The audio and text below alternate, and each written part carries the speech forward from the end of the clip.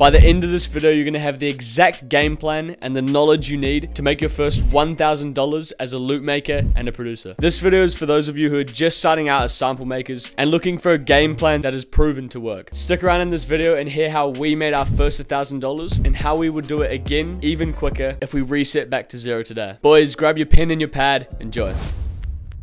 Alright boys, before we jump into the source of the video, we're going to quickly explain to you how we made our first $1,000. So our first $1,000 was split up into two income streams. 85% coming from collab sales, and the other 15% coming from our multi-kit that we dropped in March, Utopia. Which when we look back at it now, slowed us down so much getting to that first $1,000. So we're going to show you guys how to not make that same mistake that we did. As you can see here, it took us roughly 8 months to make our first $1,000. You can see there's no consistent income and it's just up and down for the first 8 months. So that's exactly what you can expect and most likely what's going to happen to you guys, especially if you're starting out. However, as you grow as a music producer, your income each month will start to grow exponentially and will become more consistent every month. In the beginning of International, we were purely focused on free sample packs and sending out loops to people. We did this in the hopes of getting collab sales. By doing this, we gained momentum and started to get more and more collab sales until we dropped the Utopia multi-kit in March, which ruined us for months. For a month, we worked on Utopia. We didn't send any free samples out, no free sample packs, so there's no material to be used to sell beats on. In the following months, even after we dropped Utopia, there was a huge dry spell of people using our loops because we just hadn't been posting them and people had forgotten about us. And as a result, you can see in April, May, and June, the sales were fucking shit. We genuinely think if we hadn't done this Utopia multi-kit, we definitely would have hit $1,000 by June. The main problem with the release of our Utopia, we had no brand and no credibility to show for our work. We hadn't even started posting YouTube tutorials back then. So the lesson to be learned here from our story is to just focus on those collab sales for that first year of doing samples. Don't get tempted into selling paid products, whether they're multi-kits, drum kits, loop kits. Focus on getting better at loops and sending them out to get them on YouTube type beats. This is exactly what we would do if we had to start over again.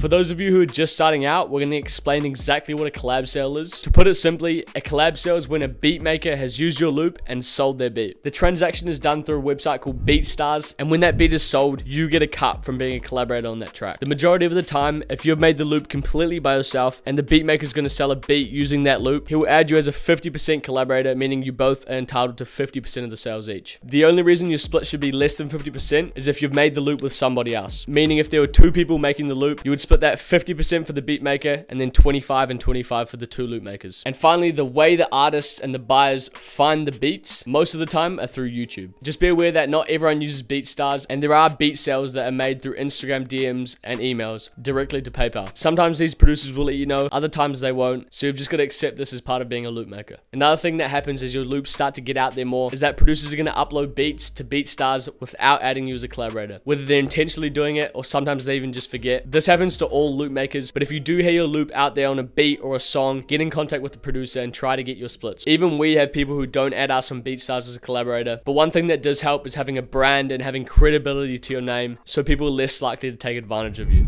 So what to do to make your first $1,000 with collab sales? There are 4 main things that you're going to be putting your time into to get these collab sales: making loops, outreach, sending loops, and posting free loop kits. We talk about all these steps a lot in our videos, so we're going to keep these very brief, but for those of you who are new, listen up. So the first stage is making loops, and this is going to be where most of your time is spent. The most important thing with this is choosing a niche and sticking with that niche for at least your first year. Every time you switch niches, your journey to your first $1,000 is going to get slower and slower. For us, we chose Travis Scott x Don Toliver x Gunna Q beat style loops, forgetting on type beat channels such as Travis Scott x Don Toliver type beat channels, Gunna type beat channels. So choose that niche and focus on dominating it. Making loops should be the first priority of the workday. You want to get that done before anything else. The other tasks are less mentally demanding and you can do those after you've made loops. Now for a disclaimer, if you're just starting out making these loops, give this step at least a couple of months until your loops have improved. If you start off by sending out shitty beginner loops to producers, you can quickly burn those bridges, get put into spam, and be known as a shit loop maker. Just really want to make that clear, boys, as it is an important step.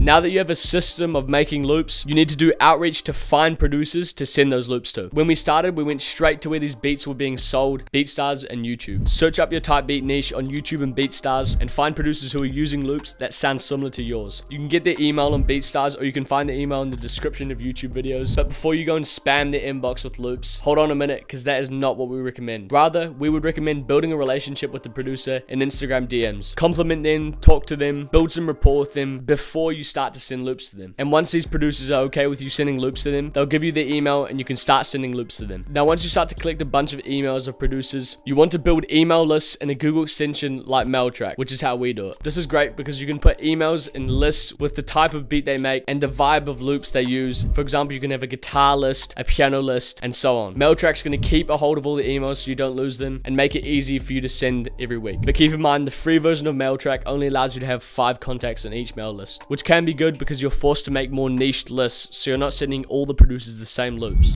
So now you have these emails, you've got them in MailTrack, now you're going to be sending these loops off. We recommend sending about 2 to 4 hard loops every week or so. We have found this has worked well for us, and talking to other producers, it's worked well for them too. So upload these loops as MP3s to your email, write a subject line describing your loops in an engaging way, and from there, simply add your BEATSTARS name to the email and your Instagram handle, so these producers can find you if they need to get in contact with you. By using MailTrack, you can see if producers open your emails or not. If you notice somebody is never opening up your loops, we recommend taking the email off the mail list and stop sending to them. If Gmail sees that you're sending emails consistently to someone who never opens them, they detect this as spam, and they could potentially start putting your loops in other producers' spam boxes as well.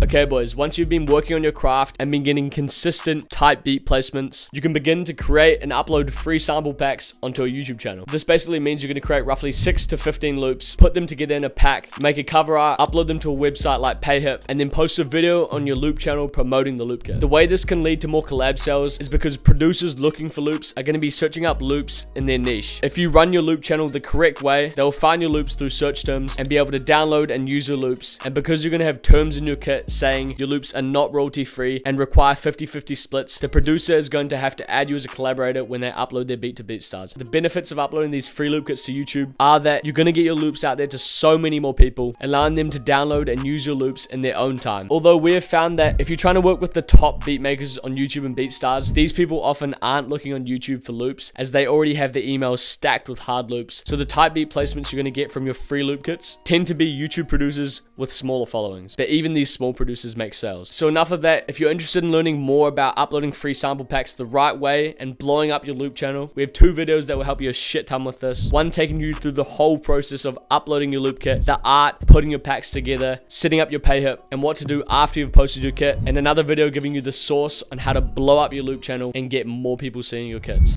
If you follow all the steps that we've covered in this video so far, within the next year, you would have easily got your first $1,000. You'll be getting heaps of people using your loops, and you would have started to have built a name for yourself within the type beat space. But for those of you who have extra time to work on your music business and want to take it further than just collab sales, you will need to be focusing on growing your brand and making better music. So this will consist of getting content out on YouTube, Instagram, any social media platform where you can reach other producers. The aim of this is to start building a following and a community who are going to support you and be loyal to you and what you do. Making better music just explains itself. Go further than just the average producer who makes a couple loops that anybody can replicate and then just goes away and plays some games. If you really want to take this a step further, you really need to be spending all your extra time making better music, making better loops, nothing else. Boys, to give you some insight into what else will make you money in the future after you've done your first year and made your first $1,000. You can sell loop kits or sound kits to help other sample makers and beat makers. You've got YouTube AdSense, which will come from making content, doing tutorials, doing vlogs, cookup sessions, whatever you can think of. You'll get more money from placement royalties, as well as upfront payments from these placements. One-on-one consultations and digital products are other things you can do. They require a bit more work and effort and planning to go behind them, but they are things that you can look into for the future. With every month that goes by that you're just hustling, working hard, and growing your brand, heaps of new opportunities will just keep flowing in. However, we recommend you stick to 1 or 2 things that you're just really good at and just go all in on those. That's the best chance you're going to get at seeing any success with your music.